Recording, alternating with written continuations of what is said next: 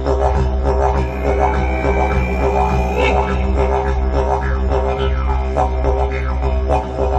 I'm John. Welcome back to Mr. G's Workbench and part 10 of the A-18 Worimi Hornet project. I apologize for the delay in getting out this part of the project. This was supposed to be like a simple 1, 2, 3, build it up and get it out, and it's been anything but. So today I'm going to try to keep this short and sweet. The plane's starting out in primer today. We're going to go from primer to paint. From paint, we're going to get into decaling the actual plane itself. There's only a couple other decals to be applied, and I think those are going to be to the front gear doors. So I'll worry about that when we actually go to assemble that in the next part. So today is just going to be focused on getting the plane itself painted and decaled. And then the next part will be the remaining parts. The landing gear will get assembled and installed. We'll get the exhausts assembled and installed in the next part as well. So let's see if we can just kind of squeeze this one out for today and get this plane done. So let's take a look at where we're at.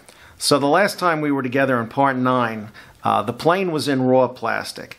While I was priming something unrelated to this, I figured I had my airbrush going, I had the primer in the jar, let me get it done.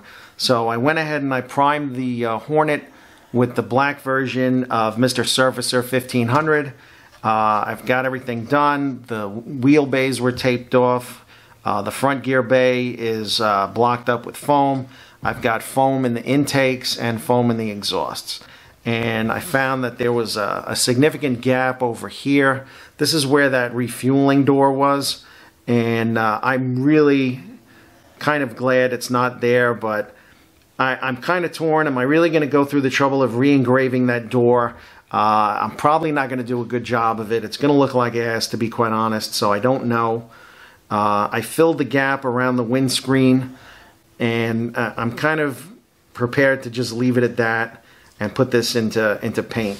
I'd like to finish it because I really feel like this was meant to be like a good, solid build that I was going to bang out and move on. And now it's kind of becoming a little tedious, and I'd just like to get it done. Let me know in the comments if you really need to see me paint in the paint booth, because I see some people do it online and other people kind of skip ahead. I know Matt over at Duke's Models typically just shows you the end result unless there's something specific he wants to illustrate. So I'd be curious to know where you guys fall on that spectrum. What do you want to see?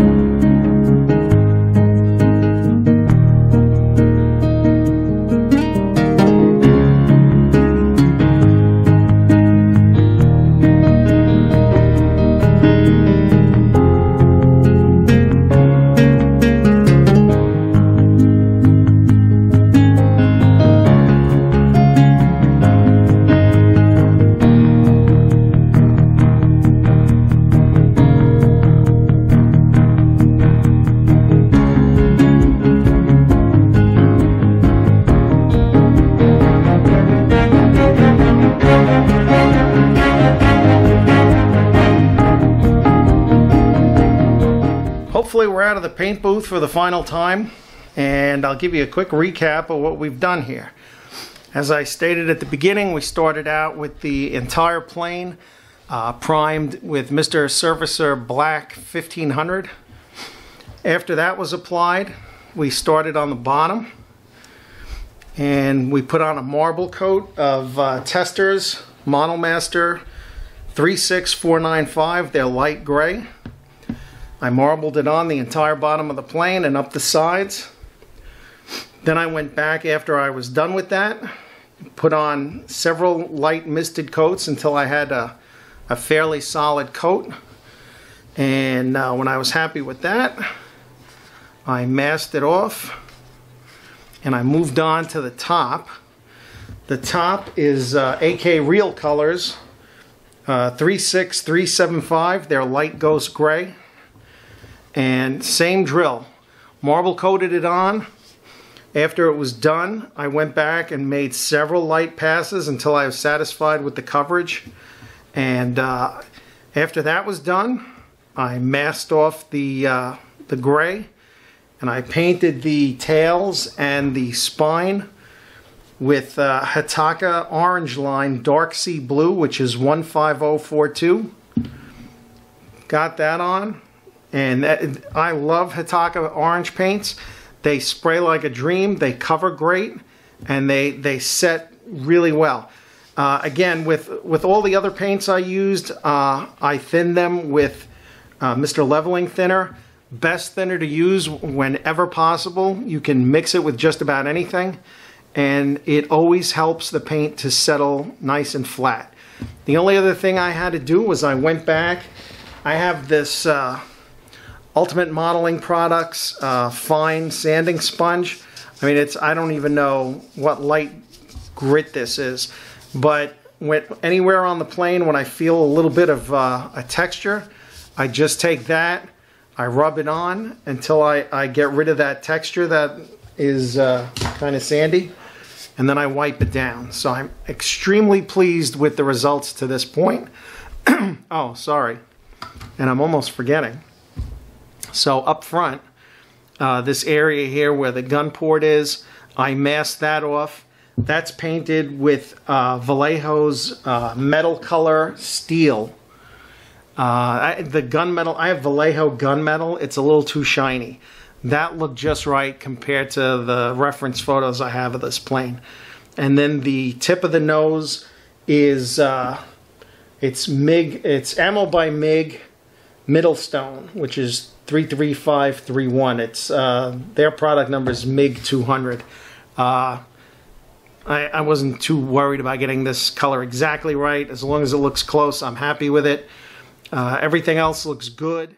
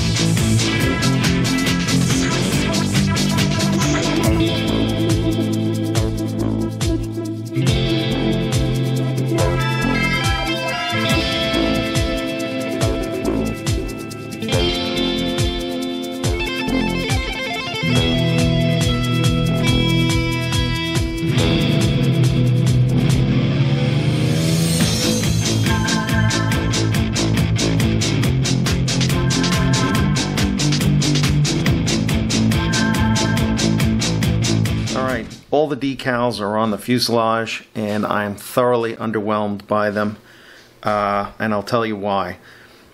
Prior to applying the decals, I was testing out VMS gloss varnish, which is this stuff. It went on. I wasn't crazy about it. It didn't have a smooth, glossy finish.